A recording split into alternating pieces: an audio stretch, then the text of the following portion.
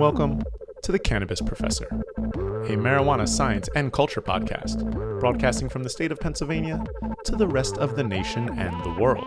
Well, my name's Scott, I'm your professor, and thanks for joining me today. Now, in many classic stories, there is usually some sort of hero and a villain. You know, in the modern world, we have sort of what the superhero films, the comics. You have Superman and Lex Luthor, right? Hero and villain. We go to the Disney side of stories, and we have things like Prince Aladdin and Jafar, one of my personal favorite Disney movies. And if you go real far back, you'll find one of the all-time greatest matchups with Jesus the Savior Christ versus the soul-snatching devil of hell, Satan the Serpent, right? So always a bit of a hero and a villain situation. But in the legend of weed, who exactly will be our hero? And who might be our villain? Well, so far, the closest I think we come to heroes of our cannabis legend are people who are famed advocates like Arthur Jack Herrer, I think is how you pronounce that, or even folks like Ricky Simpson, right? The infamous Canadian who spread the method of high potency concentrates RSO, namingly. And believe me, they will have their episodes deservingly and respectedly. But they would be the heroes, right? And without villains, there wouldn't be a need for heroes. So really, villains technically come first, I guess, right? And that means we're looking for our antagonist of our story. Who will be our dastardly chum of the evening? Well, there are many candidates to choose from. Oh, so many folks in history who have screwed over marijuana or done bad things. But I think much like the alphabet, today we're going to start with the letter A, because A is for Anslinger. And in this episode, we're going to take a look into the life of Harry J Anslinger, head of the original Bureau of Narcotics, and what I think a lot of us would consider the father of the war on drugs. Now, we want to see exactly how he became such an imposing figure in the story of cannabis, but some of you may already know his name. He is probably one of those important pillars. If you ever look up the history of weed, he'll definitely come up. And he actually served as one of the largest contributors to our current difficult and inaccurate stigma against cannabis, and that we still fight today. I mean, it's one of the reasons why I made a podcast. And so he is definitely somebody worth knowing, worth looking into. And from the looks of it, also someone who is clearly racist and sexist. But I'm going to let you decide on that judgment. So, everybody who's listening, pack your glass, roll your J's, warm your bangers, and let's dive into our profiling of the original American drug czar, Harry J Anslinger. Now, I have mentioned old Harry before. For those who've been listening a while, if you go all the way back to the very first episode, The Flavor of Legality in Season 1, that was sort of a brief ride through the American history of cannabis law. And now, just to be clear, there was an anti-cannabis sentiment to be found in America well before Anslinger ever got into the picture and started pulling on those strings. You know, he was not the first square to hate on weed, but he was possibly one of the biggest. And so our story begins when Harry was born on May 20th of 1892 in the town of Altoona, Pennsylvania. And that is Altoona spelled with two O's, not with a U like your brain is probably assuming it would be spelled, like it's all tuna, like the fish. There's Altoona, a little bit different spelling.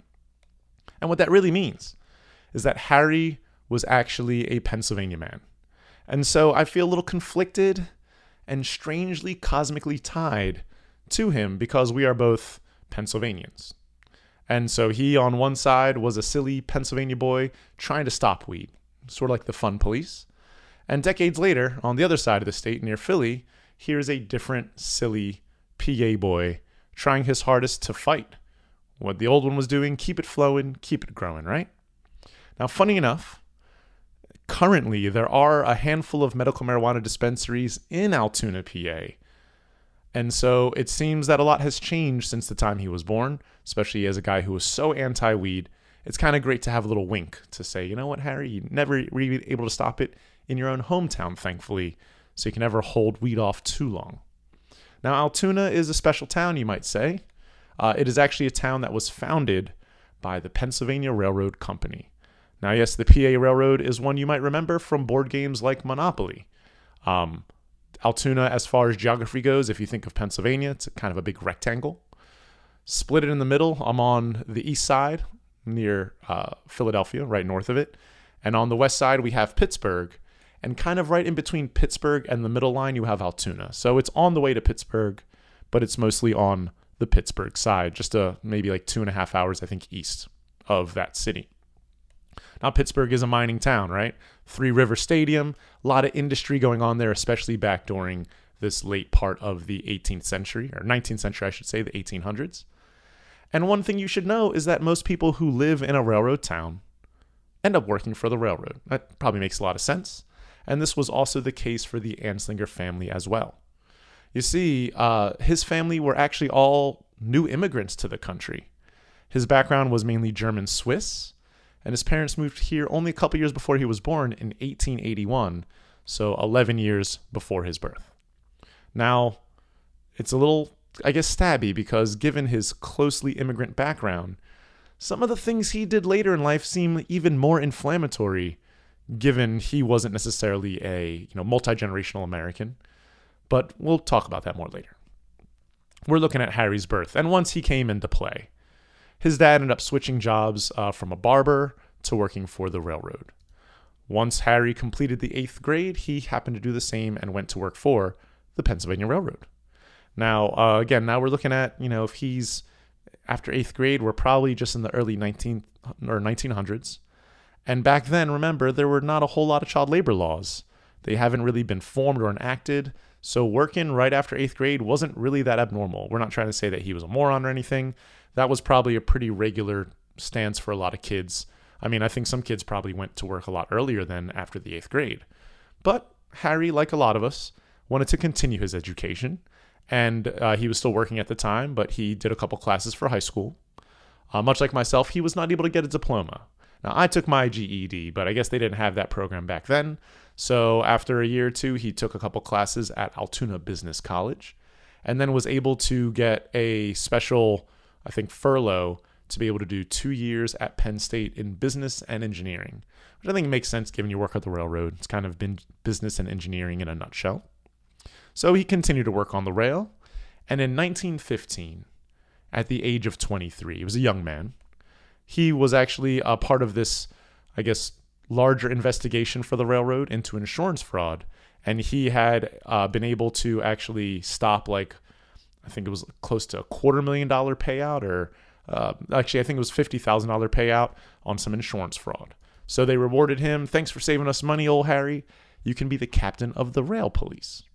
And over the next decade, he would continue to work in this investigative capacity for various police and military organizations, both in the U.S. and internationally. And it seemed he had a real penchant for stopping drug trafficking. If anything, it's kind of a preview for his future to come. Now, what do we mean internationally? We're talking places like Japan, Venezuela, Germany, right? Well, some of his old immigrant alma mater. And it seems that in some of these countries that he visited, you can actually kind of still taste a little bit of the flavor of Anslinger left over. Apparently, I guess his drug policies were rather popular at the time. And so here we are, a decade into his work, right at the end of the Roaring 20s. We're in 1929. So this is only going back, I guess, 93 years from now? And Anslinger's feeling himself pretty large because of all the success he's had in drug policing around the globe. So you could imagine 29 years old, perfect age to feel like you're number one. And honestly, up to this point, there's not really a whole lot of argument on exactly who Anslinger was and what he was doing. He seemed to be the world's gift to drug trafficking at that point. But he had a bit of a crass attitude. It seems a lot of folks were saying as he moved forward, and a lot of his actions are well documented. A lot of folks will still say that his motivations were actually very law-abiding, were very logical, and maybe he was actually closer to a saint than a sinner. But it's honestly pretty funny to me, given we're only going back, as I said, 80 to 100 years-ish. And it seems that even going back just that slight amount, right? Human history is thousands of years old. We're going back barely a century. And you can see clearly that nobody wants to be remembered as being a dickhead, right? Obviously, nobody wants their legacy to be poorly paid. But it's kind of funny because we have on one side of history Anslinger in action, and on the other side, it seems that some of his family, some folks he worked with, some parts of our very good government here in America, choose to recall his service as very distinguished and celebratory even. Now, people say over the course of a lifetime, words are just the sounds that our mouths make. And even though, if you've listened to my show at all, or it's your first time, you'll notice I love using words. But I've also realized that they don't really mean shit. I mean, literally, I have a cat. She's one of my best friends in life. And we've never spoken, right? There's other ways to communicate. And so words, they're okay. And they're nothing really when compared to actions. We always say, picture's worth 1,000 words. So who knows how many words an action could be worth? I can lie all day, but my actions will generally tell the most truth. So we're going to start describing Harry Anslinger with the Hallmark version, the version the government chooses to kind of tell us, the version his friends and his family seem to preserve. And it's also the Anslinger that you will find in most museums. As I said, people like to be remembered for their greatnesses. So I went and I did some research on him for this episode, as you would imagine. And this little excerpt in front of us is from the webpage museum.dea.gov. The DEA is the Department on the Enforcement of Drugs, so Drug Enforcement Agency. And this is the one that ideally the Bureau of Narcotics became the DEA over time. And they have a lot of nice things to say about their old boss, right? So, and I quote from the website, following his retirement from personal life, Anslinger settled down in his hometown of Hollidaysburg, Pennsylvania. He reminisced that he was born and raised here. These are good people, nice people to talk to in a pleasant town. Now, no other man, living or dead, has had a greater influence in stemming the illicit traffic in narcotic drugs other than Harry Anslinger.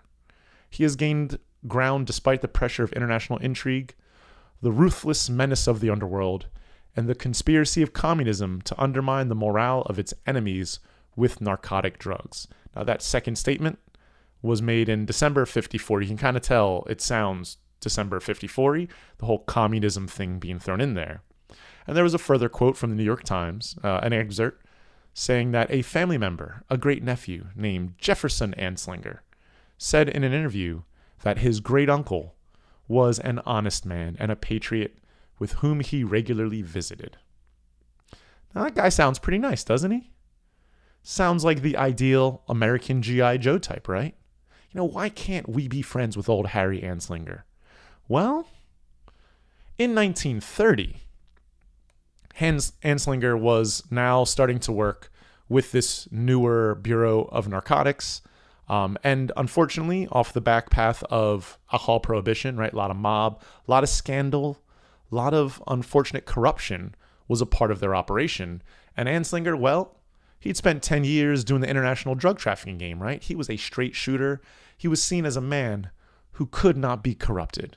And that's going to be funny as we move forward. So keep that in mind. Couldn't be corrupted, they say. So while running the Bureau, Mr. Anslinger investigated things like the drugging of racehorses with heroin, cocaine, caffeine, and strychnine, right? Racehorses, if you remember, were a very big deal back in the day, sort of like modern sports betting.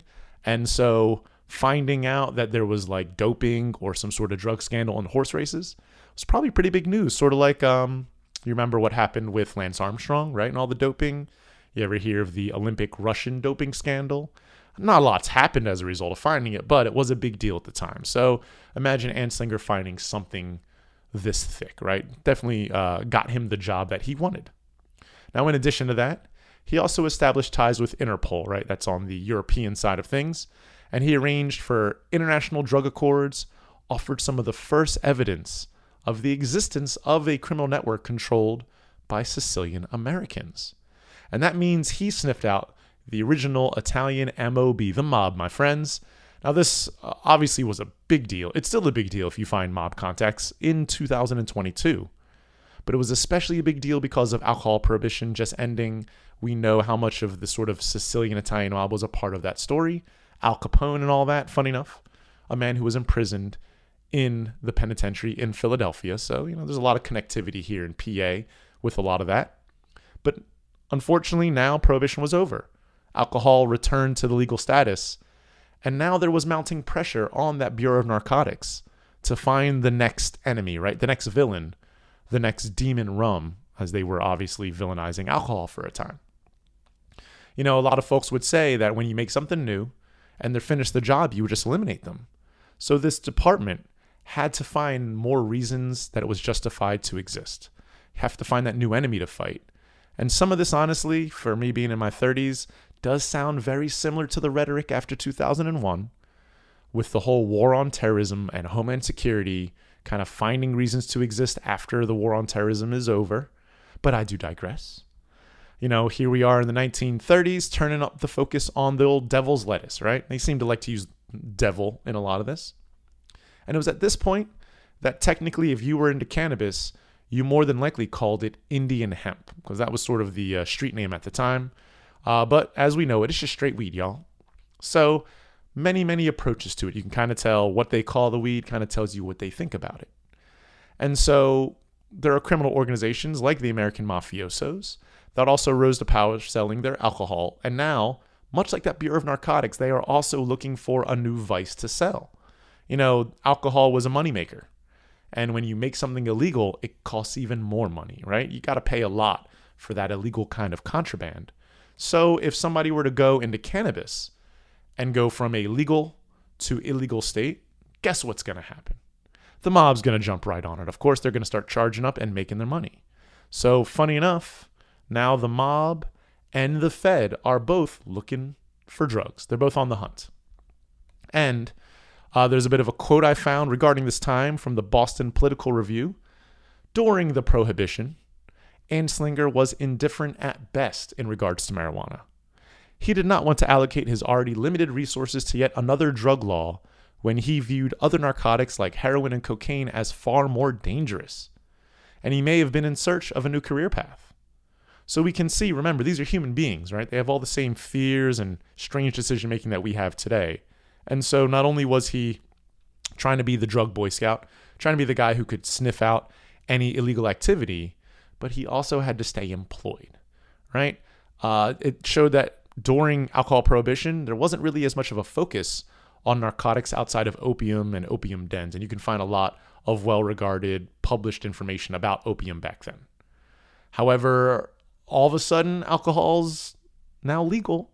We got to find a new one. So we switch to weed and we start seeing a lot of this language coming out, which is now kind of demonizing weed to a point which is a little ridiculous. I'm going to be honest with you. Now, I could go through the list of terrible laws in the 30s and 40s, regulations that were passed from Anslinger, trying to make it hard on cannabis to mature and stay legal. I also have the option to go on a character assassination, right? Because Anslinger did say some weird shit. And of course, that means I give you my personal opinion, which you can hear being woven into the story a little. But instead, at this moment, I'd rather give some facts so you can figure out what you prefer to think of him on your own, because we're all allowed to make our own judgments. So we already can see that, you know, folks who knew him put a little bit of a Stars and Stripes halo on the man's head, saying he was just God's gift to finding illegal drugs. But what's the actual truth, right? Those are the words. What are the actions? So I dug up a bunch of helpful things. And here's a list of some quotes from Harry. 11 beautifully horrid quotes. Because I think if there's no better way to start the truth, it's looking right at somebody's mouth and seeing what they said themselves. Now, this list is from a website called thebluntness.com. So I'd imagine they are pro-cannabis, anti-Anslinger. But I have seen a lot of these quotes elsewhere, so I do not believe any of them are misquotes. So let's run down the list of 11 things that Anslinger said to see how he really felt about drug law, cannabis, and America in general. Number 1, marijuana is an addictive drug which produces in its users insanity, criminality, and death. All right, I would say that's pretty extreme. Number 2, you smoke a joint and you're likely to kill your brother. Not too much opinion there. Number 3, there are 100,000 total marijuana smokers in the U.S., and most are Negroes, Hispanics, Filipinos, and entertainers. Their satanic music, jazz and swing, result from marijuana usage. This marijuana causes white women to seek sexual relations with Negroes, entertainers, and any others. Number 4, marijuana with an H leads to pacifism and communist brainwashing. Number 5, reefer makes, choked on that for a second because it's so freaking racist. Reefer makes darkies think they're as good as white men. Number 6, marijuana is the most violence-causing drug in the history of mankind. You could tell this guy liked to measure his responses. Number 7, despite the fact that medical men and scientists have disagreed upon the properties of marijuana, and some are inclined to minimize the harmfulness of this drug, the records offer ample evidence that it has a disastrous effect upon many of its users. Now, number 7 here feels like you could just say that last week. I mean, I feel like they say this all the time in politics now. They're like, well, a lot of people nowadays feel that marijuana might be harmless, it might be beneficial. And boy, aren't scientists making a hell of a case trying to tell us that we shouldn't think that way. Marijuana still poses a danger. You can see how long this has been going on. We move to number 8. I find that the conclusion reached by persons who've had practical experience with the drug present a much stronger case against marijuana than those formed by a study of literature on the subject. And that's just a classic, anti-science approach. People who are well-read, people who study, can't know as much as a cop or a robber or people who sell the drug. And I go, I don't really think there's a good answer to any of that technically. Number 9, there must be constant enforcement and constant education against this enemy, which has a record of murder and terror running through the centuries. Number 10, therefore, from the standpoint of police work, it is a more dangerous drug than heroin or cocaine, which, as we heard, was not the way he thought about things in the 20s. And then lastly, on this list of 11 just crude things to say, Harry was quoted in saying, I consider marijuana the worst of all narcotics. Back then it was considered a narcotic, of course. Far worse than the use of morphine or cocaine. Under its influences, men become beasts. Marijuana destroys life itself. And further quoted in the bottom of this list of 11, they said on thebluntness.com that it wasn't Anslinger alone. He was supported by a strong network of bureaucrats and politicians who shared his beliefs, as well as ignorant newspaper editors hungry for juicy headlines. After Anslinger, subsequent politicians and administrations used anti-drug sentiment and policy to their own benefit from one generation to the next. So it just kind of shows that this is just the format. This is how you attack something politically and how you get reelected. But beyond these fucked up statements, there was obviously more. Anslinger was a busy man, and I'm not going to be able to cover every dirty deed he did cheaply over his lifetime. We're really just going to cruise through some of the bigger ones. And so from 1930 to 37, Anslinger used shady tactics to push marijuana, with an H, into an absolute negative spotlight. Not even a little bit. We can see from his comments that I just mentioned, he was going for the throat. He also kept a collection of what he called gore files, 200 cases in which he said marijuana had caused extreme violence and crime. Now, researchers over the years have found that out of 200 cases, 198 of those were wrongly attributed to cannabis use, while the other 2 cases left over straight up could not be disproved because there were no records in existence concerning the crimes ever happening. AKA, they were fabricated as lies. I think nowadays a lot of folks will say it was fake news. So we can see it was a constant in politics, right? A lot of politicians over-speaking, talking about folks who know more, saying that they actually know less. He further moved on and ignored the American Medical Association, right?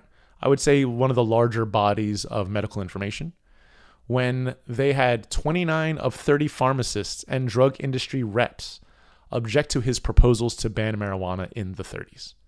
One such statement by these folks claimed that his proposal to ban marijuana was absolute rot.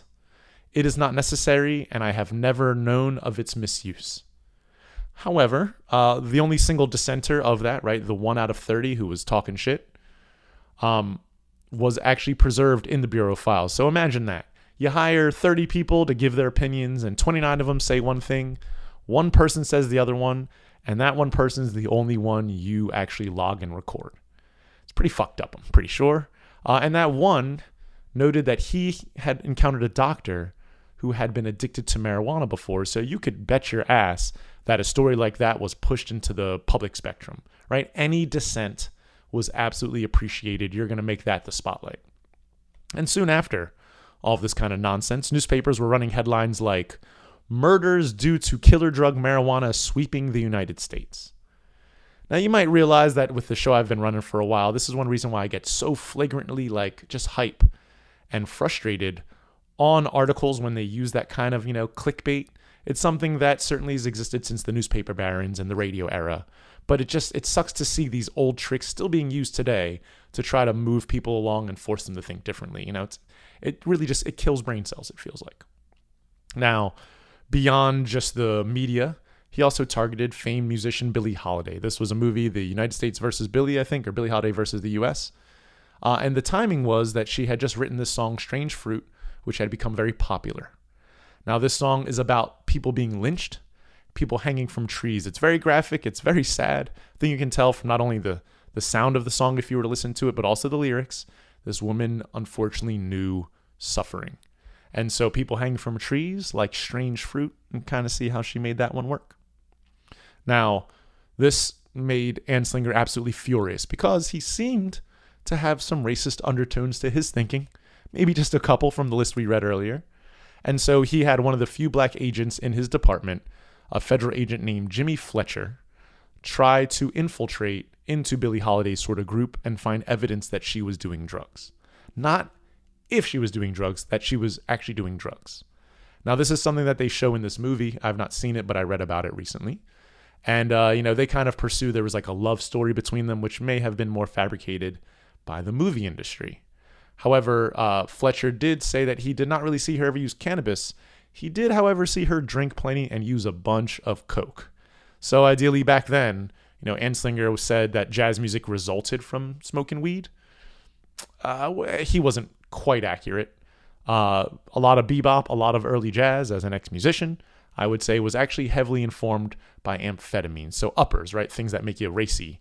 Ideally in modern day, that would be like Adderall, was more the drug of choice for jazz musicians than marijuana would have been at the time. So as long as we can close that loop a little bit, she was on the amphetamine side of it, which, looking at history, if you look at the 50s especially, Mother's Little Helper, the Stones wrote a song about it, amphetamines were unfortunately common in the way they were being prescribed at that point. But opiates were bad.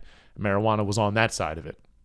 And so she famously struggled with an opiate addiction, Billie Holiday, and he literally pursued her to her death as a result of the fact that he did not like what she was doing and kind of considered her like the core celebrity he hated, the core musician he wanted to make an example of. She was arrested, I think, 3 times by his people over the course of her later career, but infamously in the May of 1947, she was arrested and served 366 days in prison, so just a day over a year, and went through withdrawal and all sorts of terrible things. Funny enough, the story only ends that she was literally arrested and handcuffed on her deathbed by his team. It is a sad story, honestly, because being an addict, unfortunately, withdrawal can kill you, especially when you're in your older years, as she was. And so there she is in the hospital, going through withdrawal, and after 10 days, he had her methadone cut off at his request. And so naturally, her condition began to tank, and she died in that very same bed. I wouldn't say she would necessarily survived had she had more methadone, but obviously comfort's a big part of what we consider hospice care. And if you were to just let somebody suffer to death, I think that's almost the definition of an inhuman approach. And funny enough, at the same time, we have Judy Garland, a white actress who is well known. She's a triple threat. She can sing, she can dance, she can act. Saw her in a lot of movies back in the day. And she also has a well-known opiate addiction that Anslinger was made aware of, documentation and everything. But instead of arresting her and fucking with her meds when she's in the hospital, he just told her to take longer vacations. So here we have really just some nice proto-evidence of how if you are standing over here and you happen to be darker or different, here's your punishment. But if you're standing over here in the whiteness of the light, yeah, she's got a bright future, right? He had a lot of things ahead of him. We don't want to punish folks who naturally are part of the ruling class, right? The nobles. The nobles don't have to serve time. And so the capstone of this middle era of his career was, if anything, shown by his ignoring of a famous report from the LaGuardia Committee. Now, this is the same LaGuardia that they named, yes, a New York airplane, or the airport after LaGuardia. At the time, the mayor, Fiorello, I'm probably mispronouncing this, but Fiorello LaGuardia was the one who really promoted this idea. So in 1939, he gets a 5-year study done trying to look into the effects of smoking cannabis. And funny enough, I bet we're still waiting for a good modern study on this because we're still fighting this battle. Now, this was the first in-depth study to look at cannabis scientifically, and all of its claims systemically and systematically contradicted claims made by the U.S. Treasury Department and the Bureau of Narcotics, who said that smoking marijuana results in insanity. And so this LaGuardia Committee, this LaGuardia report, actually determined that, quote, the practice of smoking marijuana does not lead to addiction in the medical sense of the word. So they knew this back in the late 30s, right? This report was released in 1944, a year off of the end of World War II, just to put it in history for folks out there. And this report naturally pissed off Anslinger, who condemned it as, quote unquote, unscientific. And he furthermore kind of defunded them and said, if you ever want to study marijuana again, it's got to come through me, and kind of only in pursuit of the answer I'm looking for. If we study it, it's to prove it makes you insane. If we study it, it's to prove that it's bad for you. And this is the beginning of what is kind of, data selection, bad politics. I mean, we're still dealing with this shit all the time. Now, on a tangent, are there any recent times in politics anybody out there might be able to think of where there have been a politician talking about scientific information and evidence as unscientific because it doesn't agree with the narrative they're trying to push on their personal platforms? Any recent political things that have happened? I don't know, COVID, riots. There's just been a lot of things, right? And politicians seem to always say what they want you to think, but maybe not what it actually is. And so we find even back in the 40s, this exact same card was being played. All these scientists, they're experts. We depend on them for so much until they say something I don't like. And then they're fucking idiots and they're reading too much. And, people out in the streets know more than people who study. And I'm not saying that one's better than the other. We just need both, thankfully. But this 1944 report was pretty potent. And with 5 years of research, the committee ended up drawing up 13 salient points with conclusions they had to reach. So sort of the 13 points to remember from this report. The first point, marijuana is used extensively in the borough of Manhattan, but the problem is not as acute as it is reported to be in other sections of the U.S. Now, I'm not really sure what the background of that comment was, but it sounds like somebody was saying that everybody in Manhattan smokes weed and nowhere else. And I had found a lot of evidence of Anslinger talking about how he feels that it must be, colorful people, ethnic people, disproportionately using the drugs more than white people. This is something we saw all the way through the 80s into the 90s into modern day, that it must be all the blacks, must be all the Hispanics, must be all the non-white Americans who are the reason we have all this damage, or the reason for it, right? You can find a lot of this language in the immigration policies of who's coming up from the lower border and whether or not they deserve to be treated in a certain way. Very similar ideas being repeated. Statement number 2, the introduction of marijuana into this area is recent as compared to other localities. Number 3, the cost of marijuana is low and therefore within the purchasing power of most persons. Number 4, the distribution and use of marijuana is centered in Harlem. Obviously, this was the LaGuardia report. It's mostly about New York. Number 5, the majority of marijuana smokers are blacks and Latin Americans. Number 6, the consensus among marijuana smokers is that the use of the drug creates a definite feeling of adequacy. Now, in these two, right, I just said, well, maybe they're kind of fudging the numbers and saying it's mostly colorful people smoking, and then this report says it is mostly colorful people smoking. But herein is a very semantic thing to notice. They said the majority of marijuana smokers. You see, marijuana was usually used as a tincture back then, so a lot of folks who had more money, who had access to like legitimate medical care, as you'd imagine in the early part of the 1900s, medical care wasn't really something most people had access to. Unfortunately, we still don't have all people having access to it at this point, 100 years later. But that means that some people were smoking it, some people were taking it as a tincture or eating it, and there's a difference between the two and the way they were treated. Much like with crack and cocaine in DC in the 80s, there's always two different rule sets, right, depending on your class. But we move on to, what's it, 1, 2, 3, 4, 5, 6, to number 7. The practice of smoking marijuana does not lead to addiction in the medical sense of the word. Number 8, the sale and distribution of marijuana is not under the control of any single organized group. Doesn't that sound like a response to somebody saying it's just the mob or the blacks, right, or the Asians, it's all their fault? It's very interesting. You can imagine the question being asked that these answer. Moving on, the use of marijuana does not lead to morphine or heroin or cocaine addiction, and no effort is made to create a market for these narcotics by stimulating the practice of marijuana smoking. Marijuana is not the determining factor in the commission of major crimes. Marijuana smoking is not widespread among school children. Juvenile delinquency is not associated with the practice of smoking marijuana. And lastly, the publicity concerning the catastrophic effects of marijuana smoking in New York City is unfounded. Therefore, according to the LaGuardia report, the gateway drug theory is without foundation, period, end of sentence. That is what they found. So isn't that all stuff that you wish most people knew at this age? I mean, you might be listening to this episode because you wanted to know those things. And they knew this back in the 30s and 40s. Yet we are still trying to dig this up in 2022. It's insane to me sometimes how slowly we can move, even with all the evidence in front of us. But some consequences happened. As we said, he branded this as unscientific. He denounced the mayor, the New York Academy of Medicine, and the doctors who had worked on it for more than 5 years. He then said that they should not conduct more experiments or studies on marijuana without his personal permission. He interrupted current research on derivatives of cannabis that were in 44 and 45. So we might have known about like THCV early, but he stopped a lot of that. And he also personally commissioned the AMA to prepare a position which would reflect the one of the government. So that is legitimately just saying, stop what you're doing and start just saying what I say, right? Do as I say, not as I do.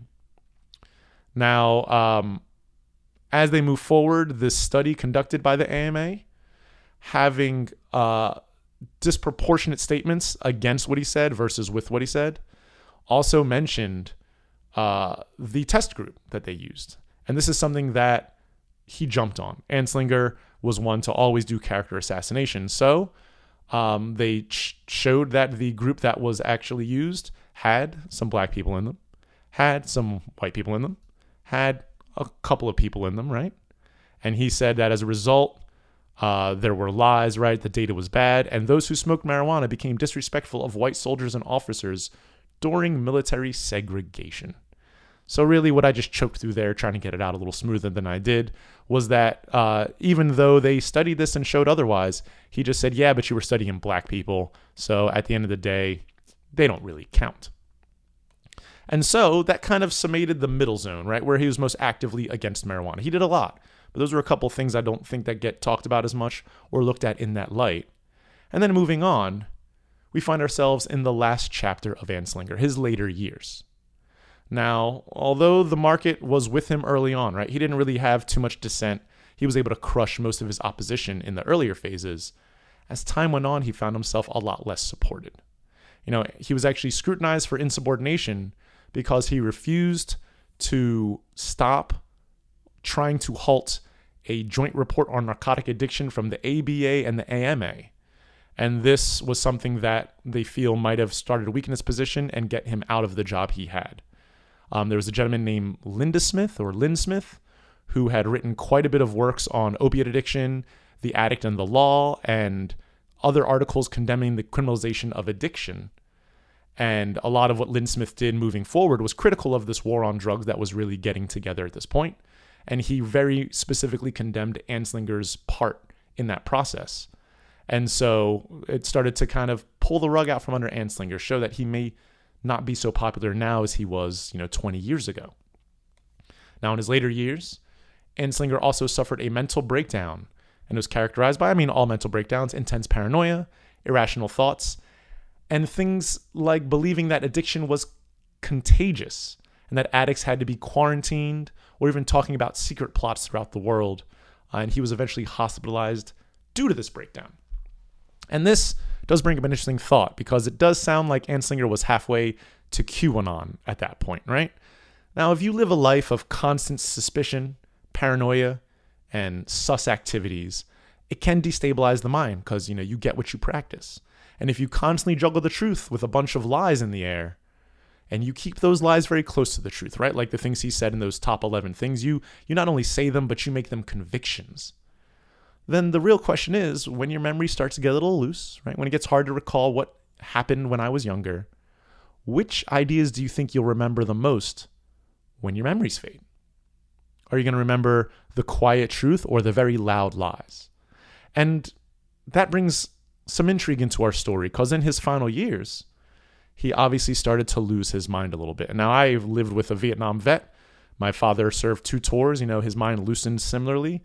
And although he wasn't obviously in a position like this, you always have to think, later on in life, we're going to change. We're going to be different people. How will how we are now affect that individual? It's going to make me that racist old grandpa, right, who can't keep it in? Am I going to become potentially more tolerant, more worldly as I get older and my experiences teach me more?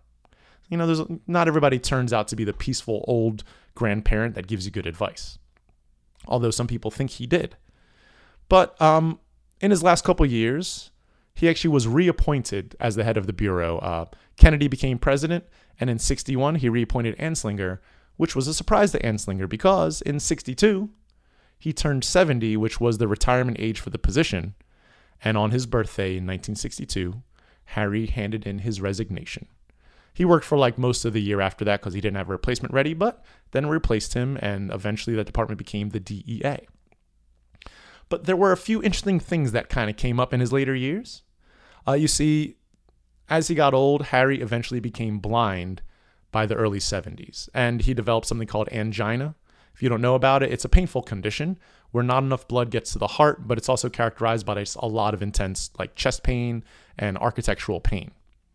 Now, although he may have been diagnosed late in life, I suspect he may have had issues with blood in his heart his whole life, because he acted rather heartlessly, I would say. For a man who spent many years as an anti-narcotics czar in the anti-drugs capacity, he actually ended his life being addicted to morphine. I honestly find that just so damn interesting. Kind of one of those cruel ways stories can end.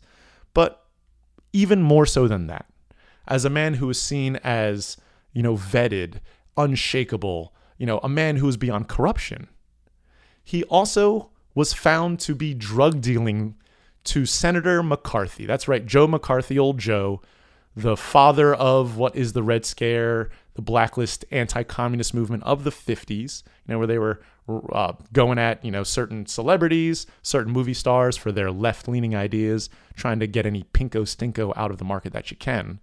And so here's Senator Joe McCarthy telling everybody to be a better American, pointing the finger at every person he can find. And meanwhile, the guy who's anti-narcotics is selling opiates to McCarthy. At some point, Anslinger seemed to have his conscience come up, and he told McCarthy he should stop.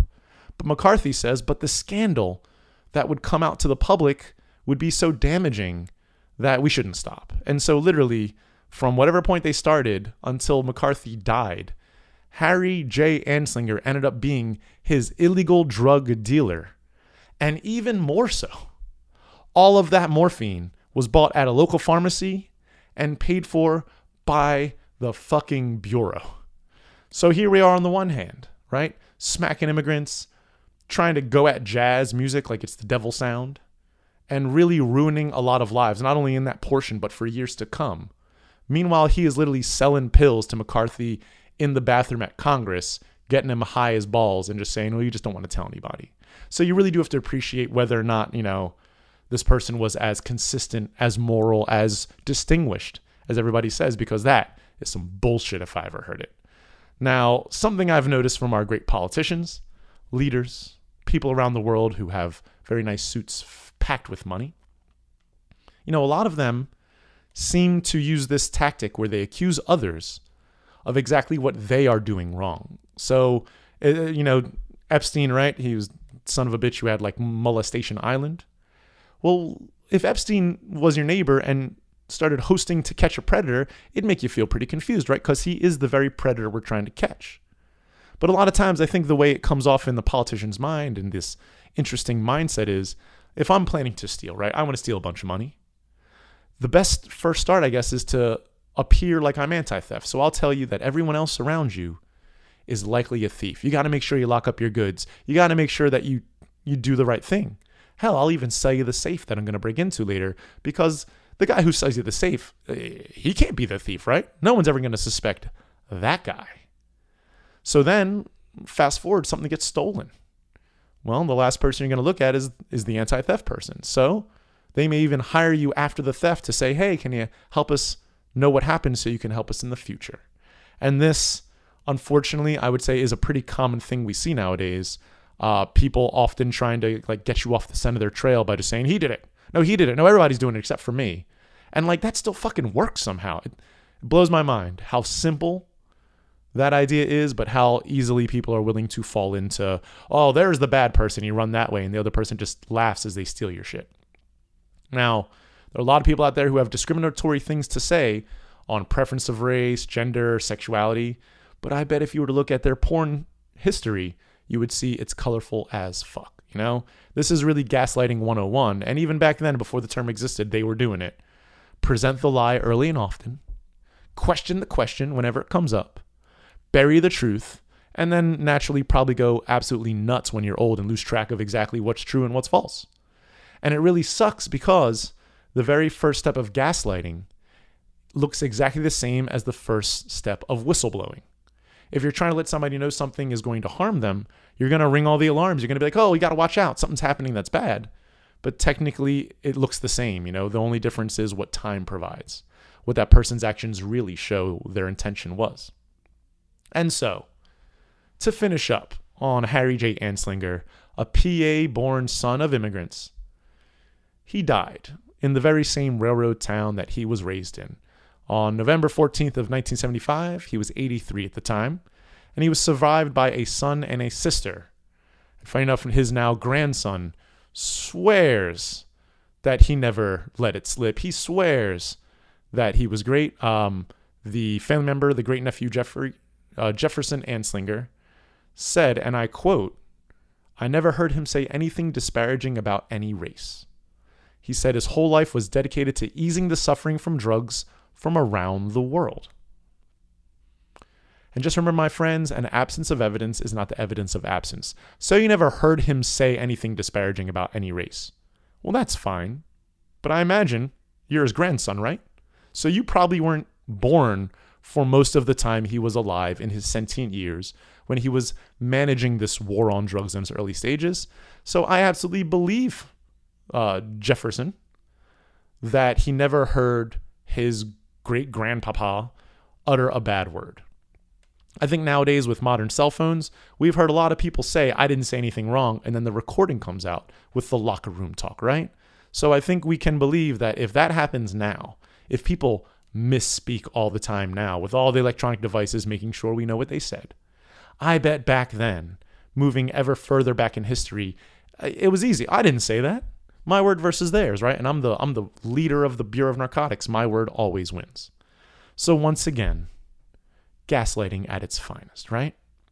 Now, anyways, after Anslinger passed, the war on drugs intensified, entered a new phase, you might say, because Nixon grabbed the reins and continued to really push the suffering button, causing massive damage and trauma to U.S. citizens, taxpayers, Americans, the red-blooded, whatever you want to call them, to make them feel like they're people you can actually feel are valuable. All because of these discriminatory practices, which honestly, he was kind of raised on, right? Anslinger beat him to it. But that is a story, Nixon, for a different time, because today it was all about Anslinger, a man who is buried, to the west of me right now, and really has been a huge force as to why we seem to have so much work to do with a lot of this negative stigma with cannabis. All of the racial undertones, all of the insanity undertones, all of the violence, all of just the feeling that even though it's a plant and we've seen so much about it, we still have to weave in that one last thought that no matter how beneficial it is, no matter how medicinal it can be, it can still make you go crazy and kill people. And even today, if you were to look up just modern marijuana news, you will still find articles referring to the same basic ideologies, the same basic practices that Harry Anslinger was supporting. Just the idea of fear-based thinking. Because, oh my God, what will happen when the white women start hanging out with the black folks, right? What will happen when we start misogynating, right? Every father's fear comes up. Oh, my daughter, oh, my daughter. Because it seems to be the easiest way to stroke control. Let me just tell everybody to be afraid that they're coming in to replace you. They're coming in to change the way you want to live. They're telling you that you have no value.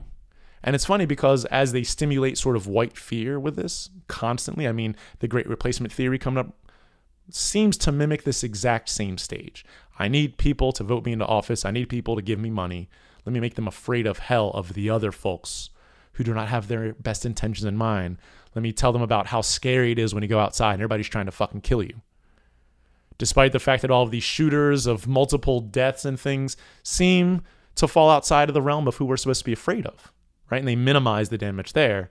I know it's a bit of a hot take, but there's a lot of modern news where you can see this approach, and it just pains me to know that we still have people not able to see clearly what's going on, people who lead lives just full of fear, full of tension, because they believe this crap. You know, they think it actually is merit. They think these folks actually have their best intentions at heart.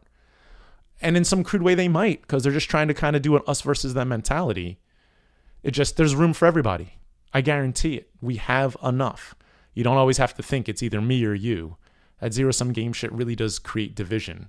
And that seems to be the basis of a lot of this thinking. Divide and conquer, right? Easiest way to win. And that, my friends, is all I have for you today. Harry J Anslinger, from the cradle to the grave. So thank you, everybody, for listening and hanging in there with me. I hope you enjoyed the story. Check me out on Instagram if you like what you heard, at the Cannabis Professor, no dot anymore. And you can feel free to jump in and DM me if you like this format, want to hear more like this, or just any ideas you'd like to hear on the show.